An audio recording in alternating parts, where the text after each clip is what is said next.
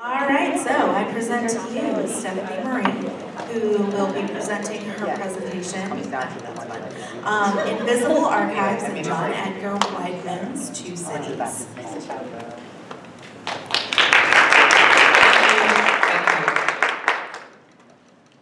Good afternoon, I'm Stephanie Marrie, and here is my presentation, Invisible Archives in John Edgar Wideman's Two Cities. I do want to give out a quick warning that on slide number 4 there will be a graphic image regarding a certain magazine cover, so feel free to just avert your eyes and just keep on listening. So, today I will be presenting to you Invisible Archives. This collection is a special case because it is not even real, yet that doesn't mean it has no impact. So my argument to you all is that just because you cannot see a photographic archive does not mean that it has no statement to make. The subject of today's presentation is the riveting essay called Black Not Blank by Petra Dreiser, as seen in the critical journal Mosaic, accessed via JSTOR. Being a longtime fan of Greek mythology, I was tickled pink upon first reading the author's comparisons between classical heroes and the modern protagonist of the novel. So his abstract reads as follows. This essay examines the photographic practice at the heart of John Edgar Wideman's Two Cities. Considering the photographs as a kind of archive, it suggests that they reflect the problematic framework of Black visual representation in dominant American culture while simultaneously pointing to the possibility of a radical new vision. So it opens with a quote from James Baldwin in the work The Devil Finds Work. The camera sees what you want it to see. The language of the camera is the language of our dreams. And it also opens by comparing Emmett Till to Medusa. So, who is John Edgar Wideman and what did he do? Well, he's an African-American writer and professor emeritus at Brown University who grew up in Pittsburgh, Pennsylvania. The majority of his writing takes place in the Easy End Homewood neighborhood. He wrote Two Cities, a novel about a widow mourning her dead husband and sons, and Martin Mallory, her tenant, a photographer and a war veteran documenting the 50-year history of life in the African-American neighborhoods of Pittsburgh and Philadelphia. Upon reading the novel, you could say that Mallory is Wideman's avatar, despite the fact that the author is not a photographer himself.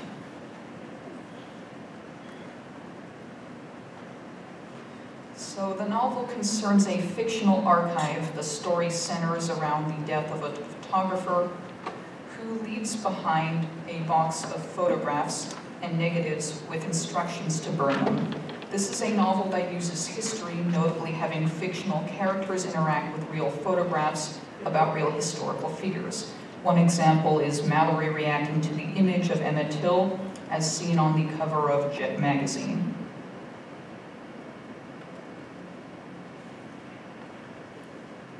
Martin Mallory is the fictional photographer likened to Perseus, who symbolically steals the head of Medusa by reclaiming the camera from stereotyping African Americans in history and culture to create a counter-narrative of livid Black experience. His mission is as follows. How can I make photos that invite a viewer to stroll around them, he asks. I want people to see my pictures from various angles, see the image I offer as many images, one among countless ways of seeing. If I ever get good, my picture will remind people to keep a world alive around them, to keep themselves alive at the center of a storm of swirling emptiness.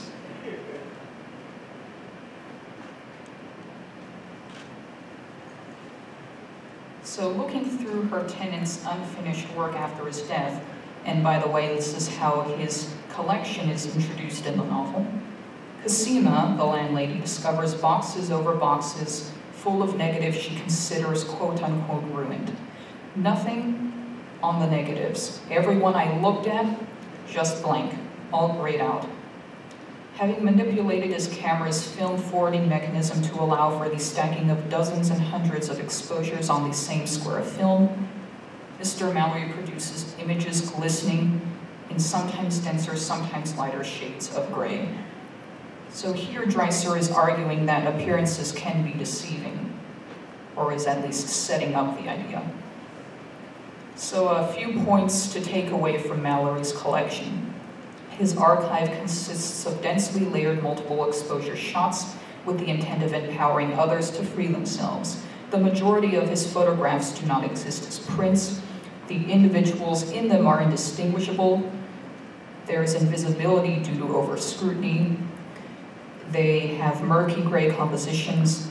They're not exactly blank as it appears at first glance to the viewers in the novel. There is a very clear evasion of the sort of in-your-face corporeality that you might see in an image like the one that you saw earlier on Jet magazine. And then they've been processed film strips that show traces of physical bodies. And you'll note that readers cannot actually see his pictures, not even verbally, but this narrative choice is intentional in that it symbolizes the societal invisibility of his subjects. To be more specific, there is the specter of the second sight, in which you have the ability to see more clearly from behind the veil, separating Americans of color from larger white society, as Dreiser says on page 195 of his article. Looking through at oneself through others' eyes.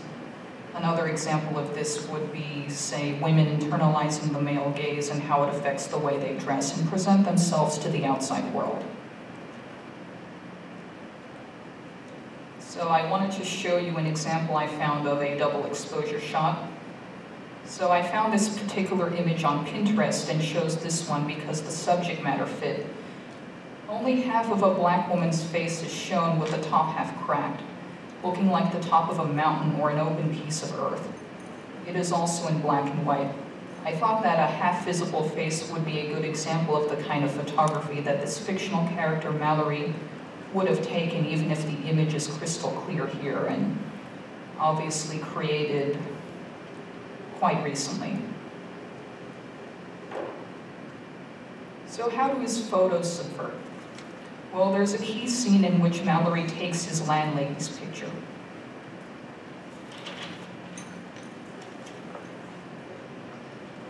So this landlady, Cosima, is taken as just me, head to toe, just me, nothing else.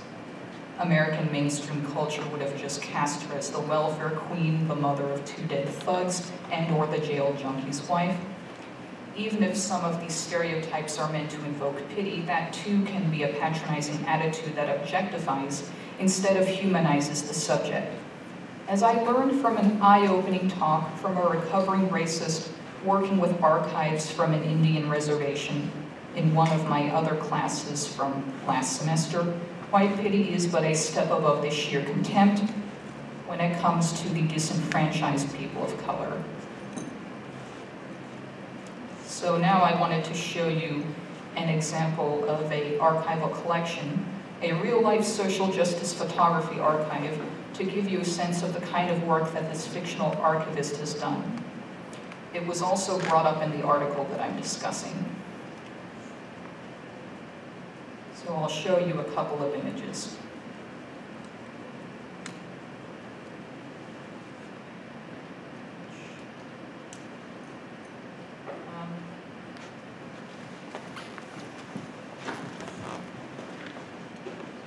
I think it doesn't appear to be showing, so I'll just give you the brief rundown. So this recent exhibition at the New York International Center of Photography, or the ICP, was called Only Skin Deep, Changing Visions of the American Self, emphasized the intimate and the complex connections between photography, concepts of race, and national citizenship. So Coco Fusco, one of the curators, writes, photography offers the promise of apprehending who we are, not only as private individuals, but also as members of social and cultural groups, as public citizens, as Americans. No other means of representing human likeness has been used more systematically to describe and formulate American identity than photography. Photographic representation thus becomes a highly political act tied closely to the notions of Americanness, of belonging and not belonging, worth and lack of worth, and all the tenebrous entanglements possible in between much of the work.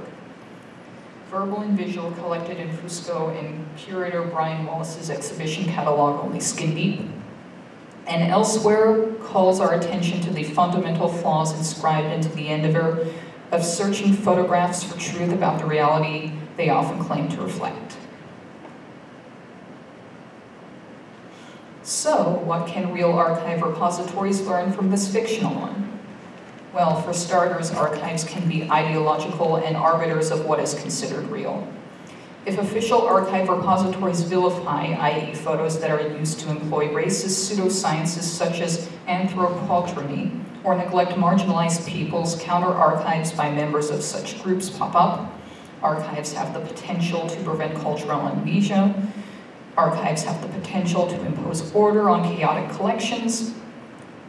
And one question in particular was raised. Should the archivist keep racially charged records that the photographer has requested to be burned posthumously? This is the question that I wanted to end this discussion on, and that I would like the participants here to try to answer based on what you have been learning so far in your archival courses. That is, I don't exactly know how many of you are on the archives track in particular, but even if you're not, feel free to have a stab at the question, because I do want to let you know that as far as the novel ends, so Martin Mallory dies somewhat early on, and then he has a funeral, and at the funeral a couple of gang violence takes place, and Cosima actually uses the photographs.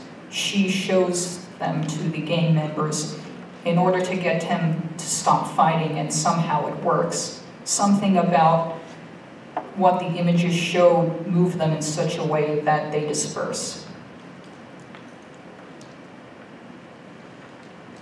So, any stabs?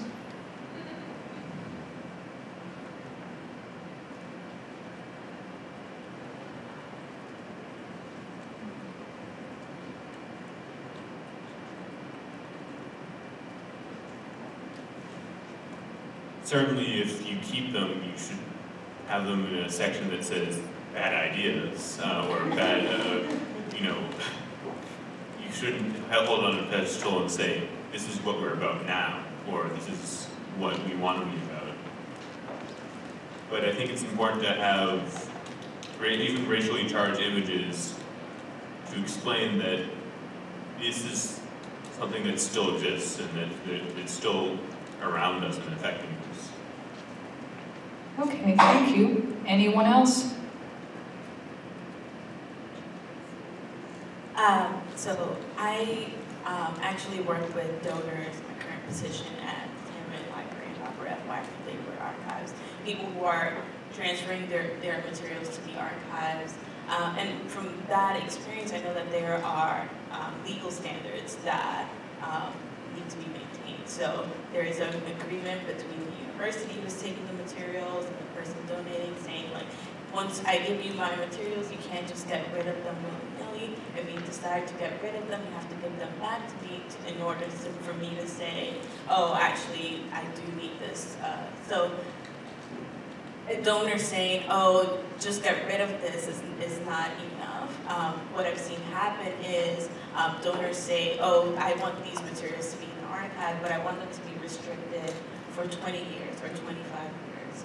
And one of the examples that I saw was a group of women who organized around reproductive rights.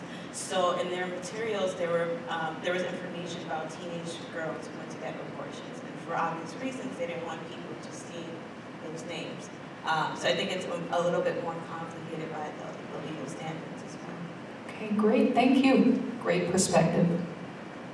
So I should say I'm not in archives and I know very little about archives, but something that I'm thinking of is if someone decides to donate material with like something like a restricted access stipulation, then a archivist decides to disregard anything that this donor said, it kind of leaves an image on the archivist and on the profession as being somewhat untrustworthy, and that will then affect future donation decisions. So really, even if something is restricted for a few years, it's better that it be restricted for a few years and later come out for the public than if you're never allowed to get these, or you never get the chance to get this material because someone decides that you are untrustworthy and you aren't going to hold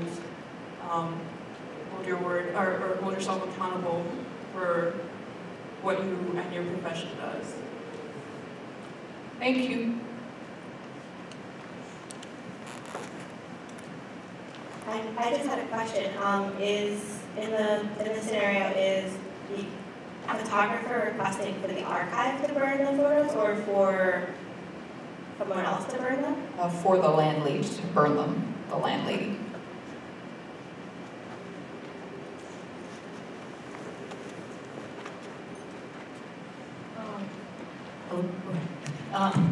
So I'm also not a person in the archives profession or track, but I think the question that is raised ties into our relationship with the deceased and those who are still living, and especially in a case like this fictional one where this guy apparently did not have any next of kin, so he left, you know, for whoever finds this archive, please just burn it. The question becomes, what do we owe the dead?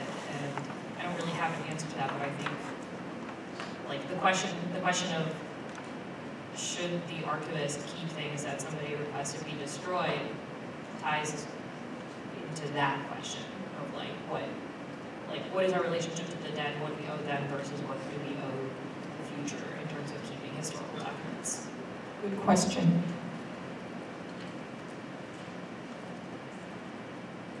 Yeah, that kind of ties into what I was thinking about, which is like, I feel like the ideas of permanence versus impermanence, I think with traditional archives, this idea of permanence and keeping things forever is kind of woven into the fabric, and I think emerging types of archives and alternative archives maybe question that sense of permanence a little bit, so I feel like archivists have a responsibility also to think about that.